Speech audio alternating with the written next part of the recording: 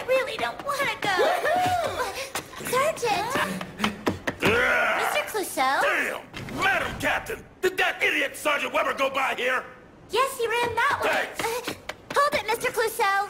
What happened with you two? Well, you see, it's about my DVDs, ma'am. I had just been watching them in my room.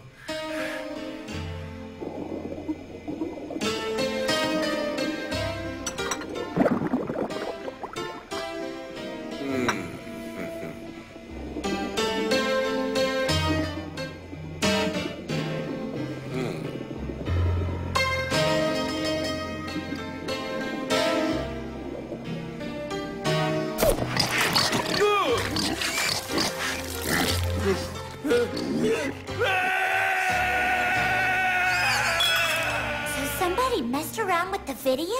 Yes. It was psychological warfare. My feelings have been shattered by this indignity. But I've identified the vandal. And I will make him pay for the crime of violating a masterpiece! Excuse me.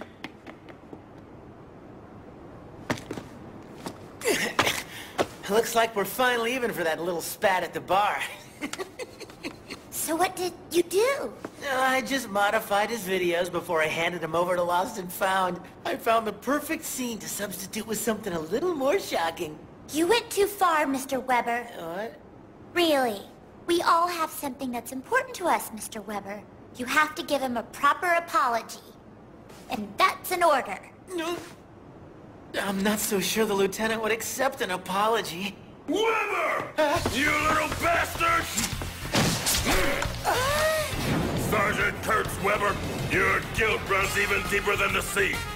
You've crossed the line, dirtbag, and now you're gonna pay. Pay for what? And even if it was me, what are you gonna do? I'll do you! Bring it!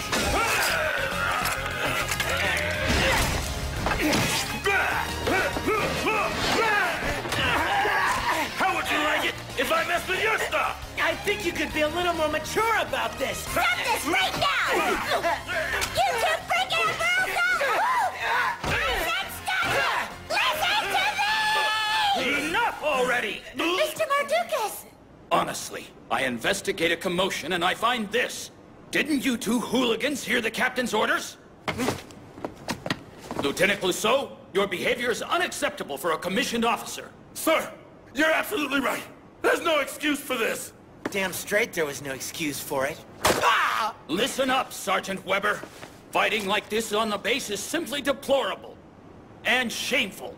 Don't you realize that behaving as you just did is an incredible waste of your time and talent? If you can't find a proper use for all that energy, I'll find one for you. Stop throwing your youth away.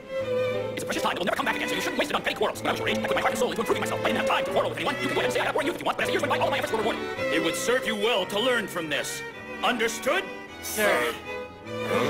Very well. You're dismissed.